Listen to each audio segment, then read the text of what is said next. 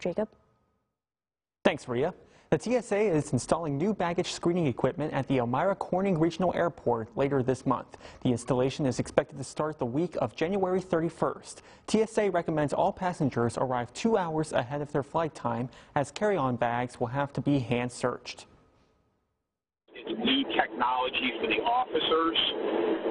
They're all going to be trained, and as they use it more, obviously, they'll become much more familiar with its capabilities and adapt to it. So maybe the startup time will be a little bit slower, but then as the technology gets used over and over again, it will improve vastly greatly.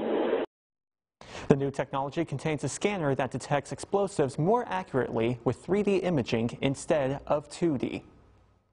The TSA is committed to enhancing security, improving the screening experience, and of course, protecting passengers by getting the best technology possible. Reporting live in the studio, I am Jacob Matthews, 18 News. Back to you, Rhea.